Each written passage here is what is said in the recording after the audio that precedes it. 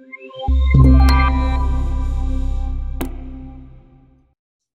hello everyone. So while we're waiting right now, so this is a webinar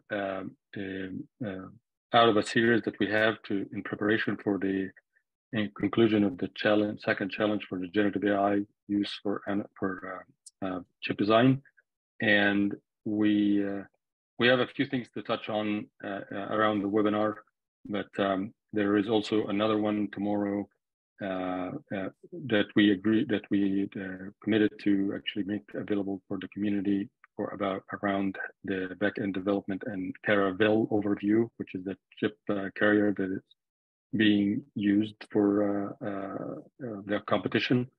And so we received input that the community wants to know more about it in order to refresher. So we're going to provide that. And then today, is going to join us Professor Hammond Pearce from the University of New South Wales, Sydney School of Computer Science and Engineering. And he has been working visiting scientist at the new NYU Department of Electrical Engineering and NYU Center for Cybersecurity. His research is mainly on cybersecurity and also machine learning and the implications of machine learning on design and the security of design in hardware. So Dr. Pearce joined us, and you're ready to go if you have all the setup is correctly done. So go ahead. Yes, thank you very much. And let me just share my screen now. Here we go. Let's get rid of these tabs. Okay, and we are sharing. Okay, hopefully you can see my slides. Is that correct? Yes. Yep. Outstanding. Okay, great.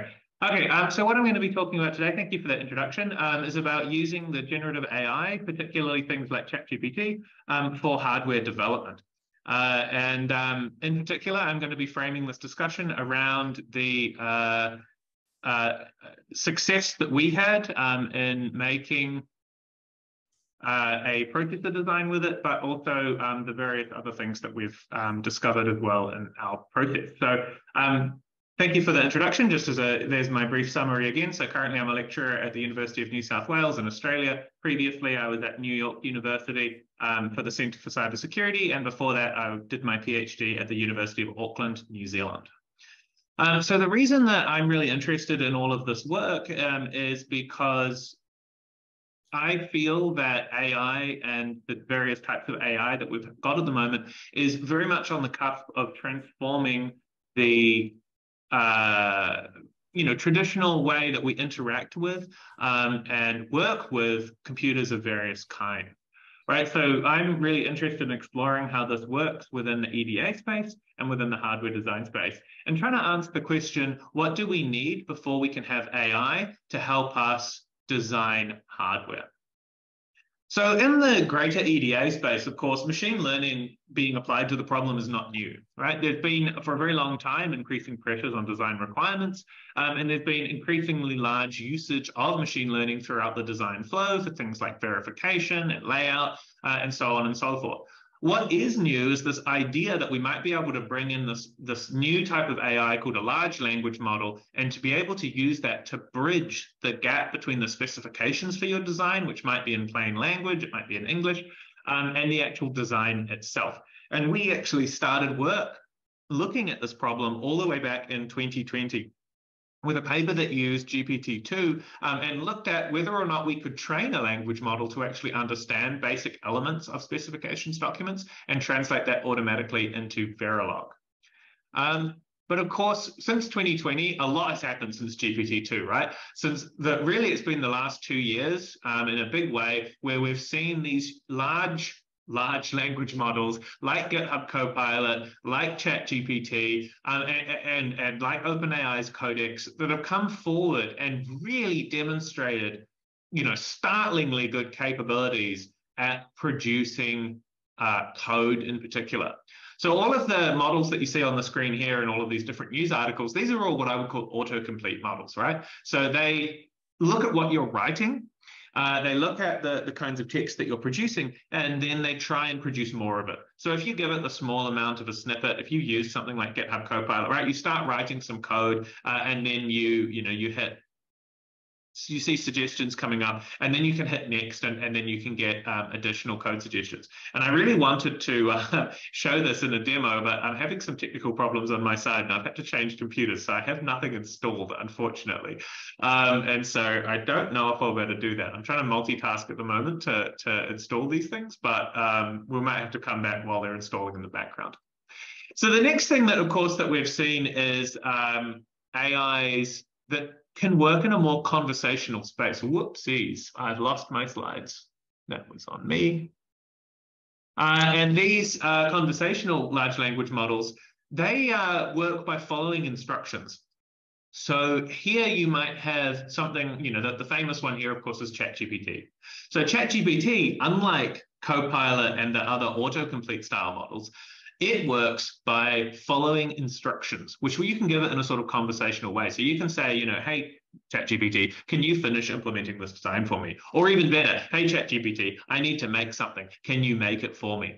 And it's actually quite competent at a number of areas, in particular in software. So we've seen, tremendous capabilities in languages like Python and JavaScript, which have tons and tons of resources online that these models were able to be trained over. For languages like Verilog, though, and VHDL and the other hardware languages, they've not been quite so competent, right? They've not been quite so capable. And so the challenge here is that the language models maybe won't work quite as well just because there wasn't that much training data there to begin with. And if you work in the hardware space, you'll know that this is, happening as well, because when you Google a problem in Verilog, it's often much harder to find an answer than if you're Googling some kind of equivalent problem in say Python. So let's just have a quick primer on how large language models work. This is only not even 5 minutes long, so we'll just have a quick dive in here. So I've been talking about large language models like ChatGPT. How do they actually work under the hood? Well, they're fundamentally just a large neural network, which is trained over a huge amount of text to simply predict the next token. It's like a game. Here is a bunch of tokens. I want you to predict the next one. And what is a token? A token is like a small part of a word. Usually they're about 4 characters long. It turns out that when you make these networks really, really big and you train them over a huge amount of text, i.e. like the entire internet, that they actually get quite good at doing this game.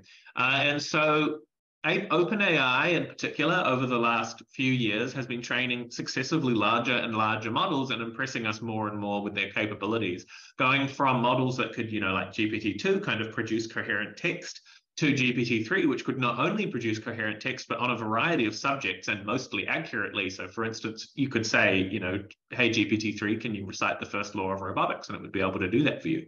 But then also you take these models and you do additional training called fine tuning over some corpus, say over GitHub.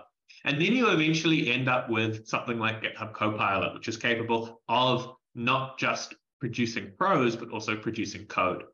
So this is how it looks a little bit under the hood. So for instance, this is going to be using C, but substitute your favorite language of your choice in this diagram. So if we put an int in C, we might get out main as the next word, right? Seems plausible. Now, the cool thing about language models is they're auto-regressive. So I can now put an int main as the input and then get a parentheses out. And then I can put an int main as the parentheses and get maybe a closing parentheses or maybe int argc or something like that, right? And this goes on and on and on until eventually you've assembled your whole program and actually the large language model has done most of the work. How you actually choose the next token, you can choose that. That's actually a parameter that you can change within these language models. You can do things like increasing temperature, which changes the creativity of this token, and you can change various other parameters as well. But fundamentally, this is what's happening under the hood. So our goal here is to produce ASICs, right? We're on this call because we want to talk about hardware. So how do we go from this kind of idea of here we have some prompts and we have some code, but we want to give it to the language model and we want to get out hardware? Well, obviously, this is a big process, right? I showed that diagram at the start with all of the different steps. In this talk, we're going to focus just on this first part, right? This loop between the prompt, the language model, getting some design, and then trying to verify that design. After, of course, you have the design, you need to synthesize it. That's what actually turns your design into an ASIC. But fortunately, OpenLane, which is, handled very, very well by Efabless, they make this really, really easy, right? So we just go from a design, we put it into the Efabless flow, and then you can turn that into an ASIC at the end of the day through this flow that they provide, going from your design files to the GDS2 file, and then they'll send that off and actually fabricate it, which is really, really cool.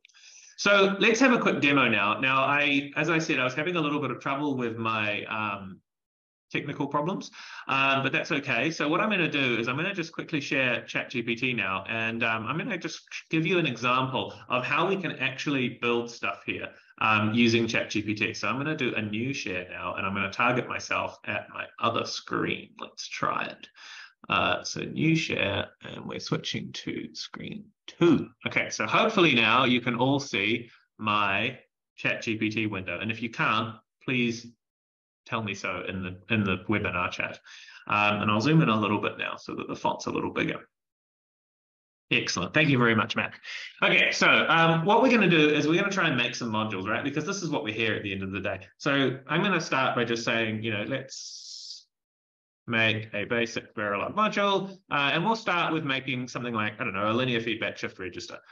So can you implement a linear feedback shift register? And we'll give it some parameters, right? Make it 8 bits long with taps in the 1st, 4th, and 5th position, right? I've just made this up.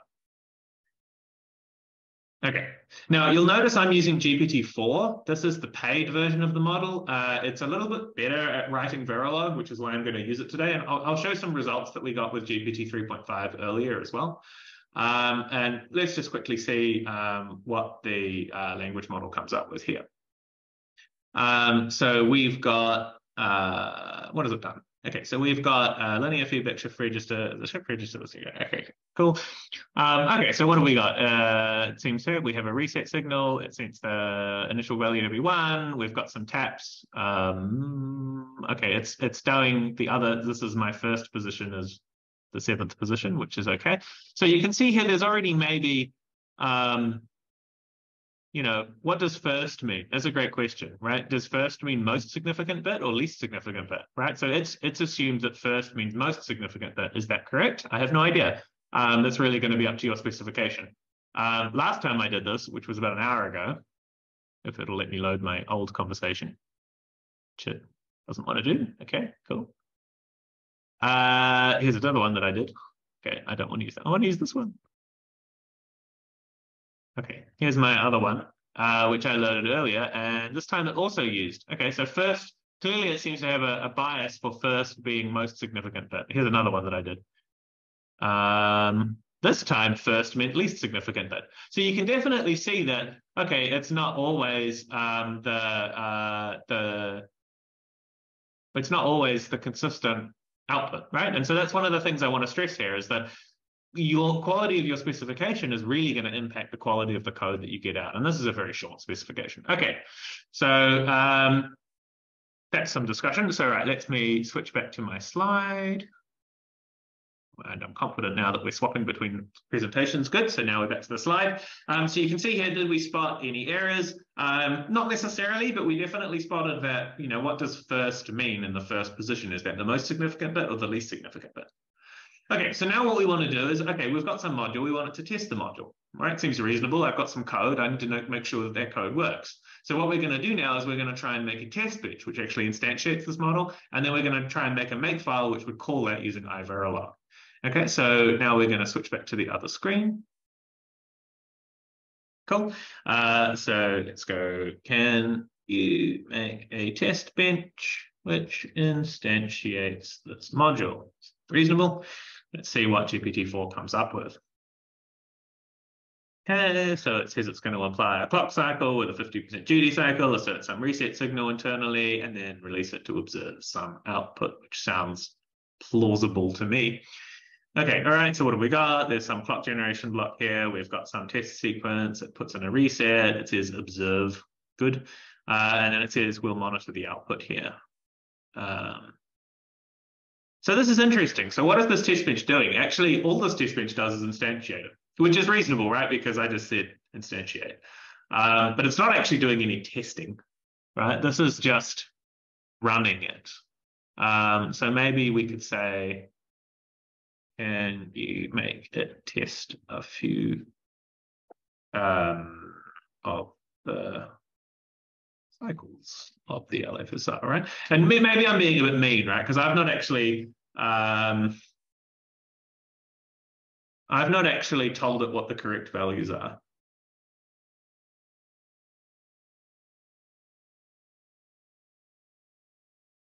Right, I've not told it what the correct values are, and a real specification would actually tell it what the correct signals are. And so, you know, it's got to now do a whole lot of maths, which language models are terrible at, because it needs to go, okay, we started with cycle 1 here, and then it needs to actually work out what the correct bits should be using this. So let's see if it actually comes up with something that sounds plausible. Okay, it's defined a function. Oh, no, it's not going to define a function. It's going to get us to do it. No, it is. If out equals expected out. All right, so 2, 4, 9. I am not good enough at math to know if this is correct or not, but maybe. I don't think so, because yeah, I don't think that that's correct, but I haven't got a simulator to run, unfortunately. Oh, it's just talking us through it now. Interesting. Okay, well, it's doing its best, and it sounds plausible to me, right? Without actually running it in the simulator, maybe it is even correct, which would be very cool. So you can see now that this test bench is getting a little bit better, but realistically, the specification should actually include what the correct values are going to be, right? Because it has to work pretty hard to work out whether or not those values are good or not.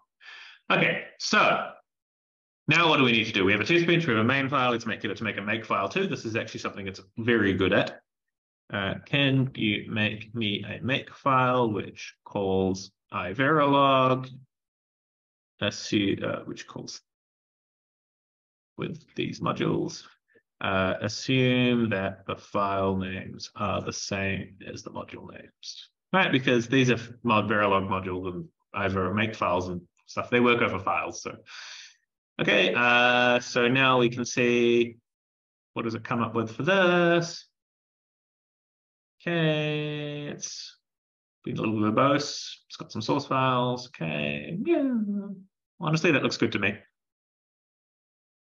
Okay, so yeah, so there you go. Look at that. So now it's made us a make file as well. And so if I was on the correct computer, what would happen is I would now copy all of these files together and we would run it, and it would probably work, which is really, really cool, because the really neat thing about this is that, you know, the quality of the code that you get at least for these kinds of, you know, I don't want to say trivial examples, but this was relatively straightforward, right? It's just an LFSR, an LFSR test bench, and then a make file, you know, is really, really nice. And I think it really shows the promise of these models as a approach. But what I want to do now is actually highlight a problem that I had in the one that I ran about an hour ago, if it'll let me. But I'll just refresh on this again. So this is the same, I did exactly the same experiment about an hour ago, right? And it actually gave me different results, because that's the way that this works. And the thing that it did here, which was really interesting, is it put the LFSR state to be all ones. Now, the problem is, of course, with a 3-bit input like this, that means the input is going to be a 1, right? Because if you have a triple XOR like this and the input is all ones, this will just stay at 1, right? Every bit that shifts in is going to be a 1 every single time. And so what happens is when I ran this and tested it, is this LFSR was actually just jammed at the fully 1 state, right? It was jammed at value 255. So, you know, it even is making that mistake. It's not, you know, so I think, again, you know, there's a real risk to go, oh, wow, this is amazing. You know, look how amazing the high quality code is here. But actually then when you dive in a little deeper and you try and execute it, you realize that sometimes that what it's producing is only superficially good. And so you really, really do need to be able to work out yourself, is the answer of this quality where the value is broken, or maybe this quality, which is the one we just did, where the value is great. And you'll see that I actually did pretty much line for line the exact same prompt for these two conversations, right? So as a user of the model, I'm giving it the same thing. And why is one of my answers so much better than the other one? Right? So that's just, I think, something that I want everyone to reflect on now. Okay, so let's go back to the slides. Okay. So, was it syntactically correct? Yes. I think we're up to the point now where ChatGPT and friends are very, very good at coming up with syntactically correct models. And so now I've got this thing here. Can you try different models? And I think that this is I think one of the most interesting parts of doing the demo. And I probably won't do it today for interest of time, but if you're if you're doing this yourself, which I hope you are, do have a try out using these other models like Google's Bard in particular, because that's the one that is really trying to compete with OpenAI right now. But also Hugging Chat. Hugging Chat is a free and open source large language model, which purports to write some programming languages. And there's another one now called Star Chat, which you could also try out too. Star Chat. And I'm going to skip through these examples now. So we've got some reflections here on this slide here. I'm trying to create a Verilog model for a shift register, right? And so you can see here my specifications maybe a little bit more. Okay, I can see someone's put in a question. I'll come back to that question in a moment. So we can see here I'm trying to create a Verilog model for a shift register, and this specification you can see is a little bit more robust, right? We've said a lot more of the details that I think a human, when they were implementing this, would almost always end up with exactly the same design. Although we haven't said, for instance, whether or not this is a synchronous or an asynchronous reset, but we're getting a lot closer to having an actual fixed design. So what we end up with is, and I see another comment here from Jamie. I'm about to come to that, Jamie. But yeah, that's very good. It is good at recognizing mistakes. So we'll come to that in a moment. And you can see here that actually GPT-4 has actually done some assumptions itself, and it's actually stated the assumptions, which is quite cool. So here's some of the other models when we give it the same problems. So you can see here, ChatGPT-4 gave us a reasonably nice shift register. ChatGPT 3.5, this is the 3.5 model, the free model. That gave us a pretty good one as well. Google Bard was interesting because it is confused about how wide the data should be. And so it's actually got a really big mistake in that it's got an 8-bit data input for a shift register. So this whole module is not going to work. And then Hugging Chat, it's very difficult to describe what Hugging Chat was doing here. It started with Verilog and then it kind of lost the plot. So yeah, definitely interesting to see that the difference in the different model qualities here. So what we've kind of noted already today is that the human feedback can lead to design success, right? So as Jamie has actually just said in the chat, is that ChatGPT is actually pretty good at recognizing mistakes, right? And so I can actually go back to that and show you this now, right? So let's go back to his. So I'm going to go back to the faulty one that I mentioned, which said that this is all set to ones. And I'm just actually going to tell it that, right? This is what we observed. I ran this and the output was all ones all the time. Can you troubleshoot and fix this? Okay, so we'll see what it says. I know what the problem is, which is that the reset is all ones. Oh, it's going to tell me. Okay, so it has straight away said the taps. Try initializing it to a non-zero value. Okay, cool. Yeah, so this is good, actually. It's got the correct fix here for us, right? So it said maybe you could try HFE.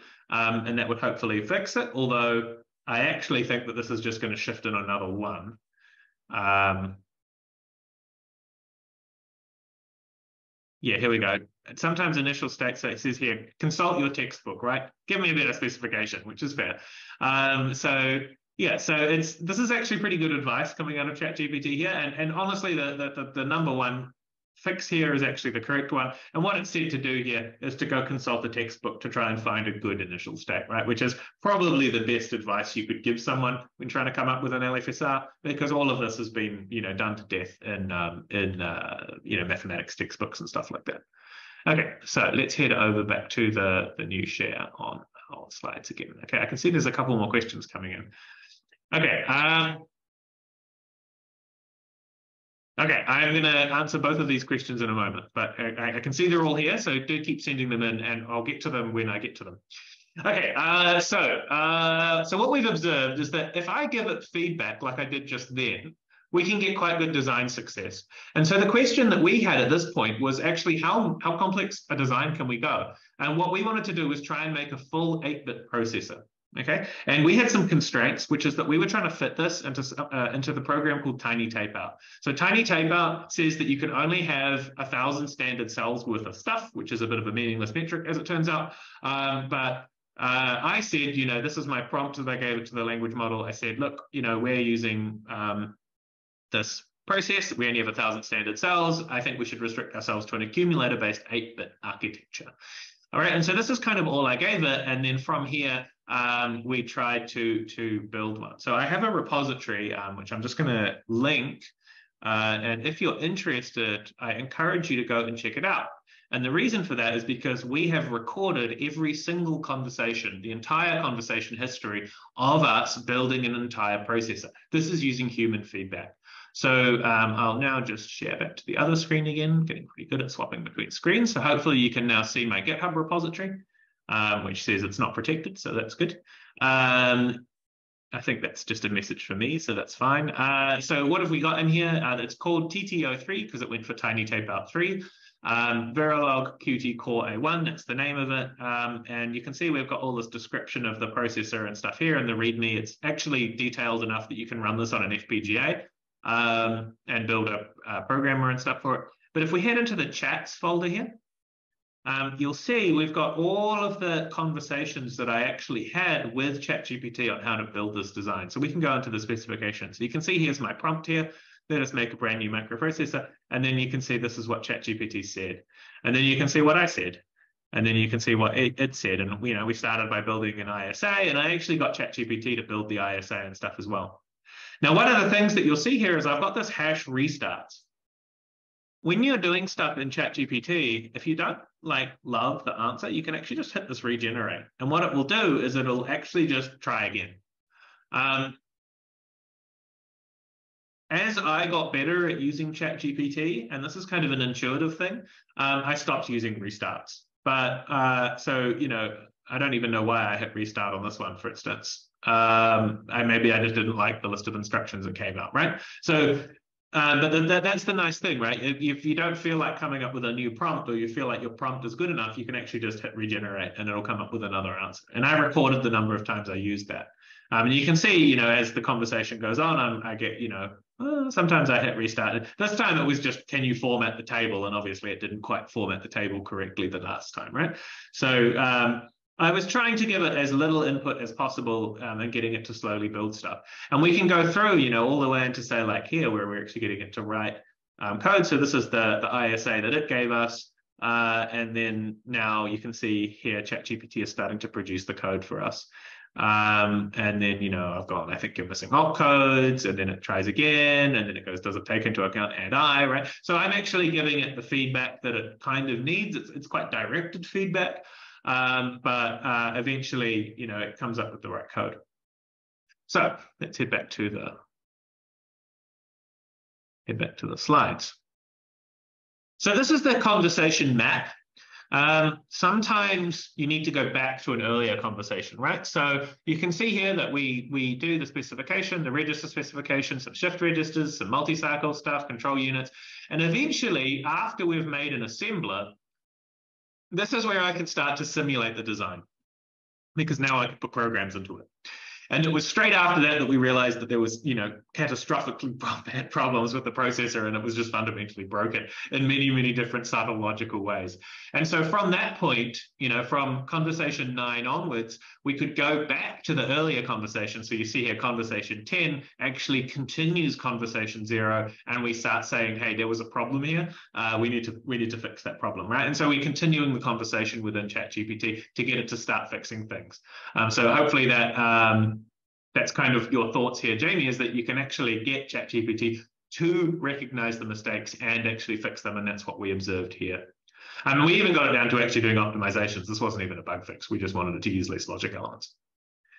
So this is the data path we ended up with at the end. And so, this was not really architectured by me. I drew the picture, but GPT-4 actually, suggested the registers. I confirmed its decisions for it, but essentially it was the one steering itself towards it. And you'll also notice this is quite a peculiar architecture, right? Like it is an accumulator based on it. It doesn't really map to anything. Probably the closest architecture is like the PIC, but it is rather peculiar. And that's what I liked about this, is that we weren't just trying to make a RISC-V core or something where it's seen that training data. Here we really were going, no, I want you to make something kind of new, and we'll see what happens. So reflections on this. So we called this chip chat. We were talking with the large language models to generate 100% of our Verilog. It has some problems, right? So scalable, maybe it's faster than doing it by hand. Maybe it isn't. It has probably some concerns on limitations of third-party models. We've got to have a human, and as the actual final design correct, we have to do things. So what we want to do, right, this is our vision, is we want to have something that's fully automated. So we built this framework now that actually kind of tries to automate this, right? You'll see it here, it falls back to human feedback. If it can't solve the problem itself, we will prompt for a human to come in and actually step in. But you can kind of see over here that we can have this kind of automated loop where we actually just combine ChatGPT with iVerilog and have it automatically try and build things. And it's only until it gets stuck that it actually starts, requesting feedback from the human and going, I don't know what the problem is here, right? And eventually we can hopefully get the design together. And so this is the benchmark that we did. This is our fully automated tests, right? So we came up with 8 benchmarks here, or 9, 1, 2, 3, 4, 5, 6, 1, 2, 3, 4, 5, 8 benchmarks here, where we got it to build these designs, but not only build them, it needed to test them, and not only test them, it needed to pass it itself. And this was fully automatic, right? So where it says TF, that means tool feedback, and it was able to fully complete that design on its own. However, and this is a big addendum, sometimes it would finish, but actually the test bench it had produced, so we see here, right, it needs to build its own test bench, is not compliant with the actual specification. And so you end up with this scenario where it's built a design that doesn't actually work. It just doesn't realize it doesn't work. So really, I think one of the thoughts that we have is that perhaps we need to combine with our specifications some kind of real test bench.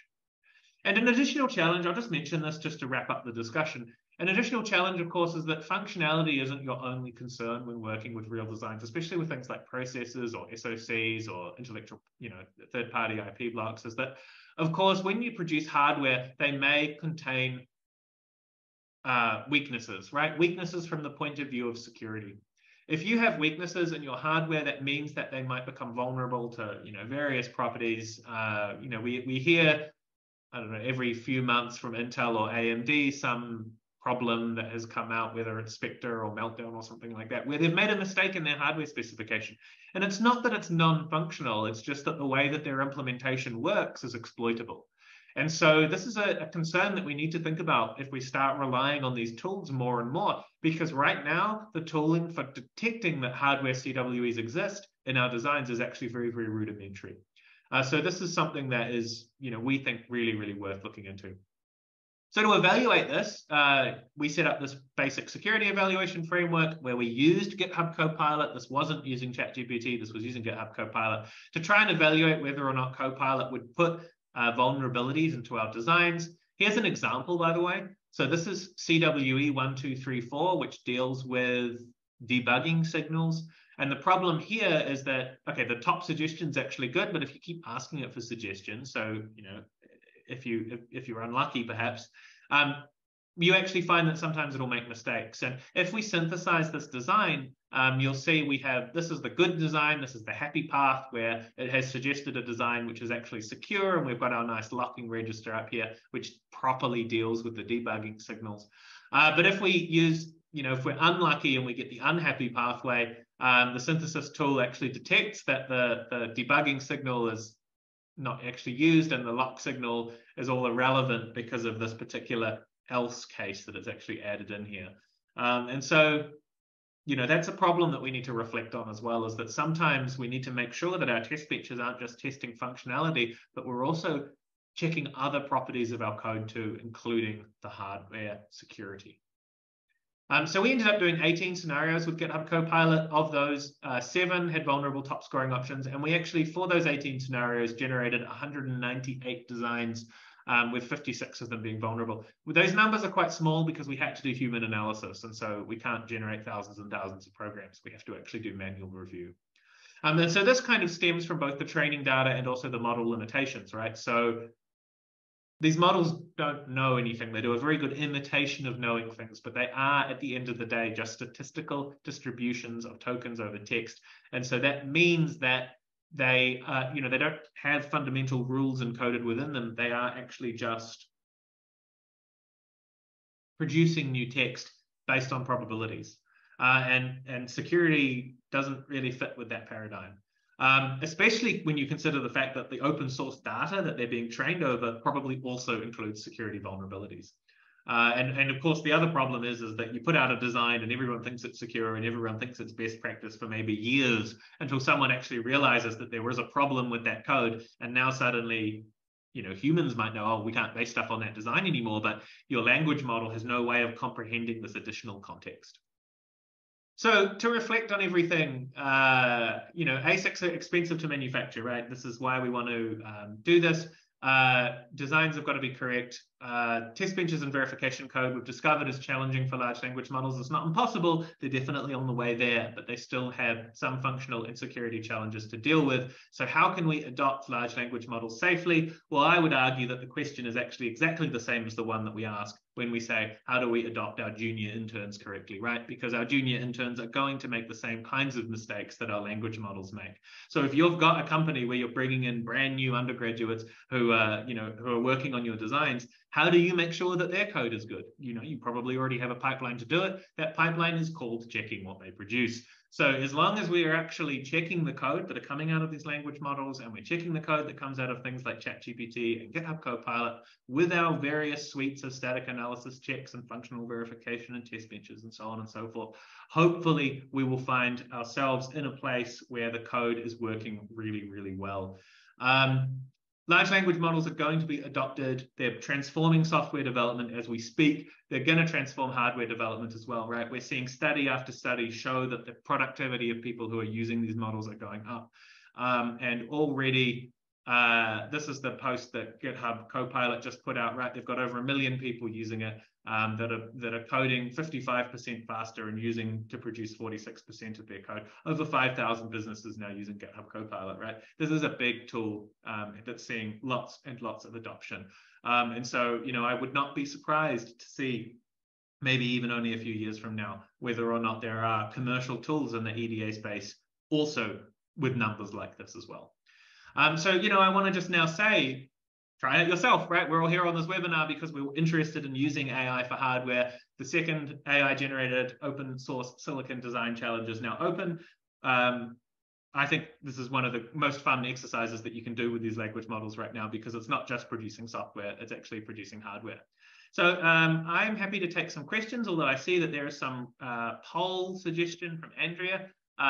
If you're interested, quickly take a screen capture of this slide. This is all of our pieces of work that we have done recently, and they're all on archive as well as their actual academic links, so feel free to look that up.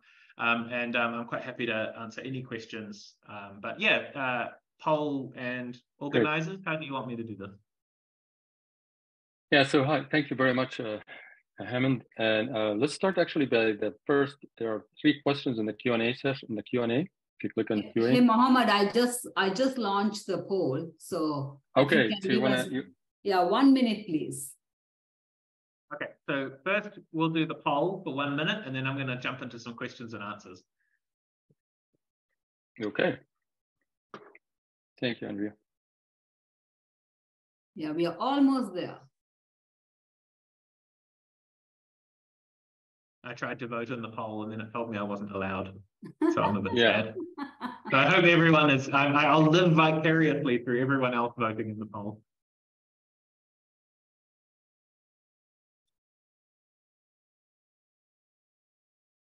Go ahead and ask the question.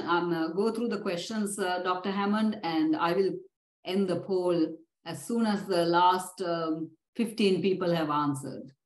Okay, great. Thanks very much, Andrea. Okay, so we've got some questions now. So people, you've asked, can large language models produce efficient SPICE net lists for analog circuits?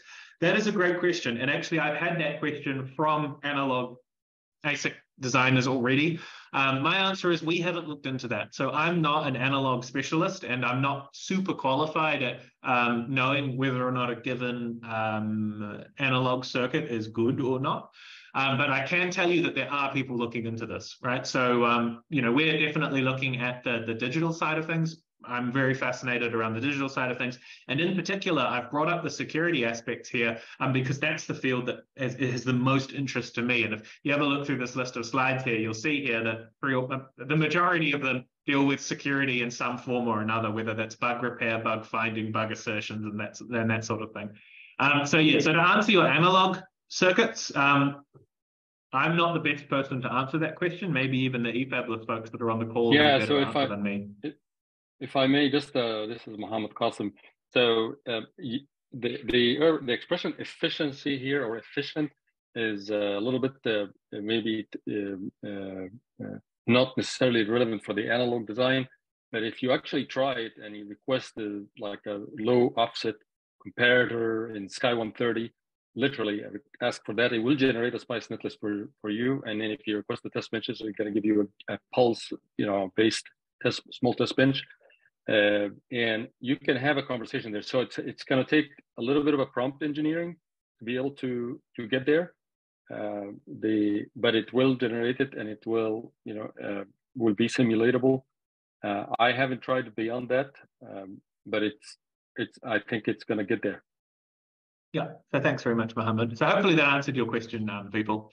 So the next question was from Hong Chul, who asked, Rapid Silicon has recently released Rapid GPT as an LLM for HDL, and yes, they have. We saw it came out like 2 or 3 days ago, I think. We have been playing around with it. Of course, we haven't had enough time to do a full in-depth study. My understanding is they've been a little bit keeping close to their chest as how their model actually works, whether or not it's a fully custom trained model or whether it's just extensions or fine tuning to an existing model. Because of course, if we knew the answer to that, we'd know the best way to approach investigating it. But certainly it is a chat-based model. It integrates with Visual Studio Code. I'm interested to play more with it, but we've only very briefly touched it already because it's only been 3 days. We haven't had enough time to fully investigate it. And then your second question here is Copilot works also well, and I wonder if that can be used to generate test benches and HDL. Yes, of course. In terms of the Efabless competition, they'll have more thoughts on this because, of course, it's an autocomplete model. It's not quite the same way as using something like ChatGPT, where you kind of get it to do everything. With models like Copilot, right, it's only maybe going to suggest 1 or 2 lines at a time, and it kind of assumes that you'll produce some of the code as well, right? It's really meant to just help you think a little faster, as opposed to doing the whole design for you. Suprio has asked, have you compared if the entire design was human coded and whether it was done faster with better quality than through ChatGPT?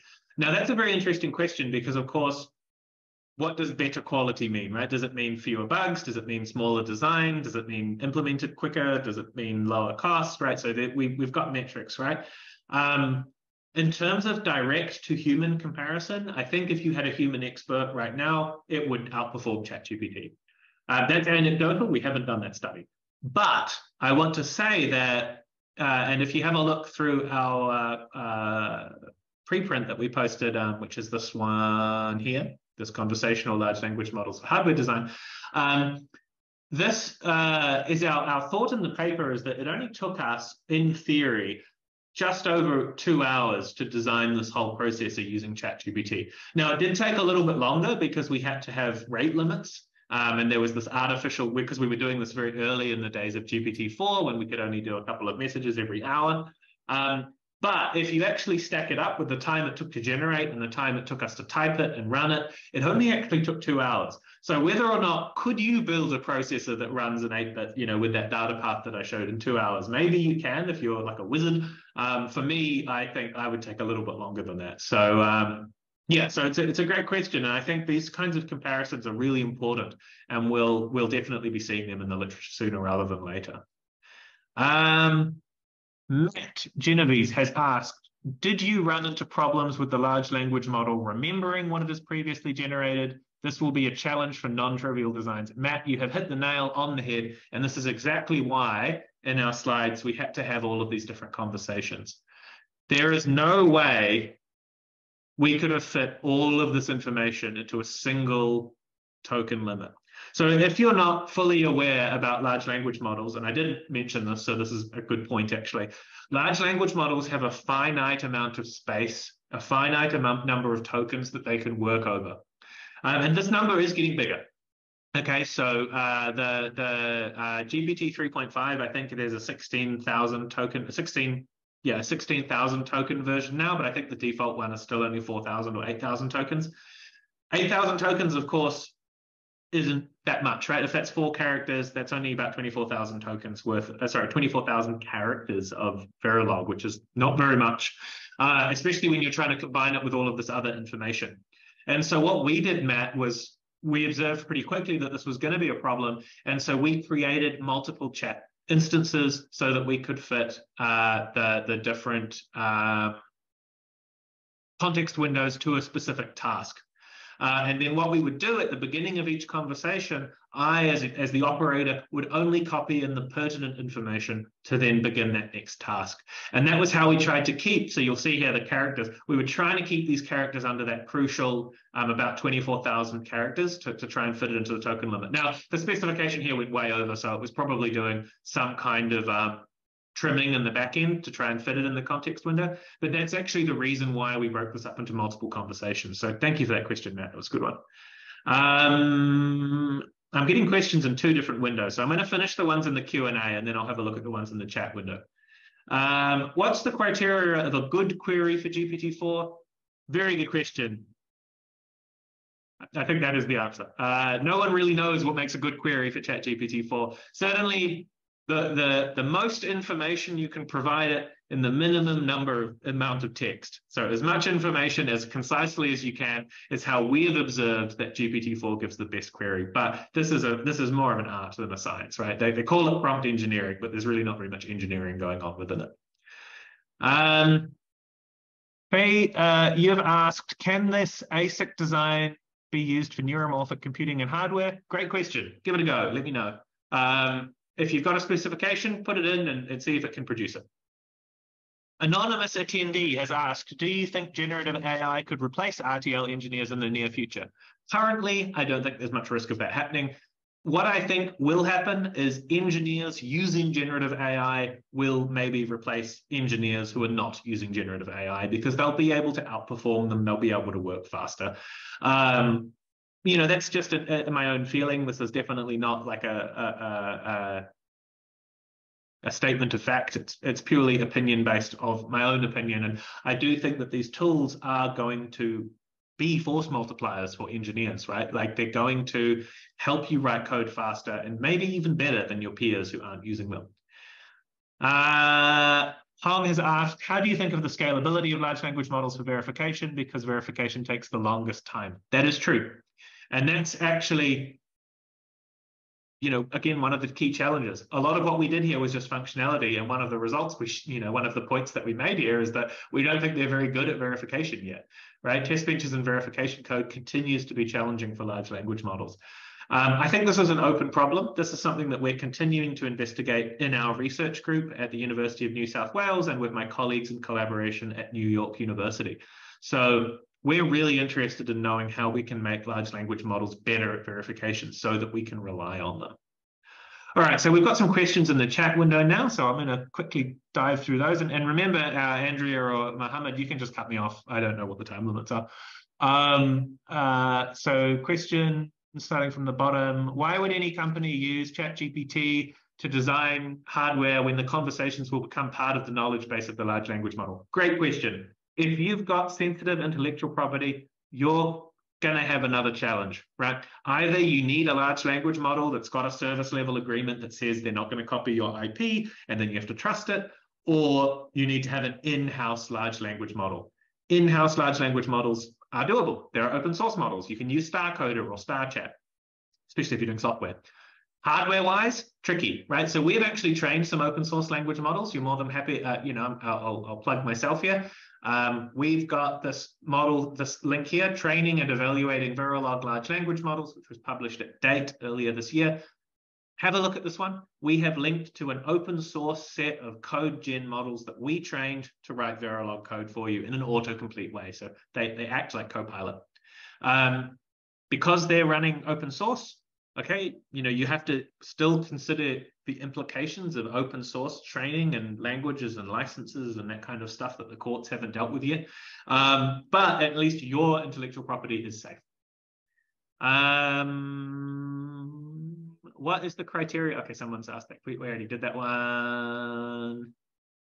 I think this might be all of the questions. So thanks, everyone. I really enjoyed that.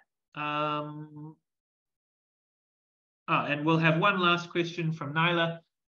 Challenges or limitations you've faced when integrating generative AI into ASIC design workflows? Well, actually, that is the title of our paper. If I click this to plug it now, it says challenges and opportunities in conversational hardware design. So to answer that one, I would like to steer you towards our paper, which really does step through what I've talked about today in this presentation and the various challenges that we found, in particular, the limitations of the section.